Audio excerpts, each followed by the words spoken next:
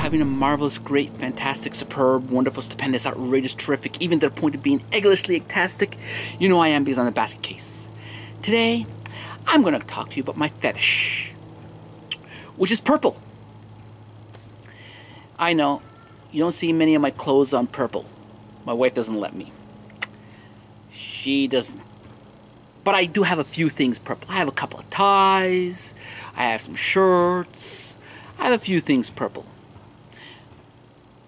But she prefers, doesn't like pants on purple. I would if I could.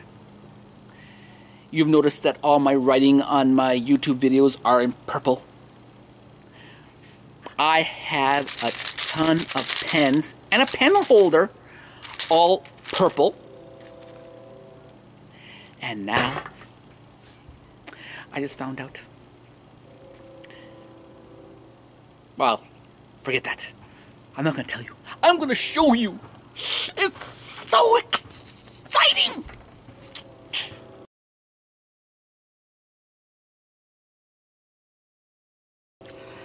See?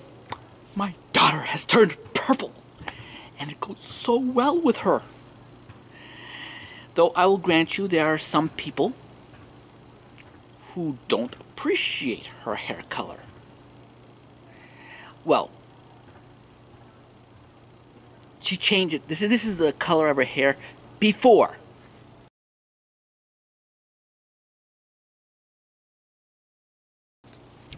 As you can see, it was a little different. And her, one of her in-laws, someone on his side of the family,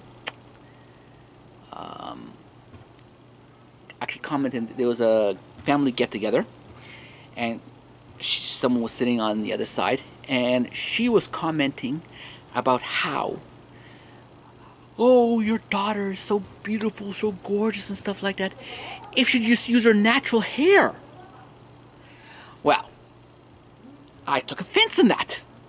I said, well, I like her hair. Her hair is beautiful. I wish I could color my hair like that. You know what it needs? It needs some green. Hey!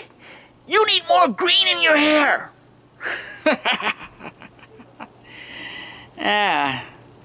I was poking that with a stick. But yeah. But now she changed it to my favorite color, and she looks gorgeous. Ooh, so good. Anyway, that's it. Okay? See you. Bye. Thank you.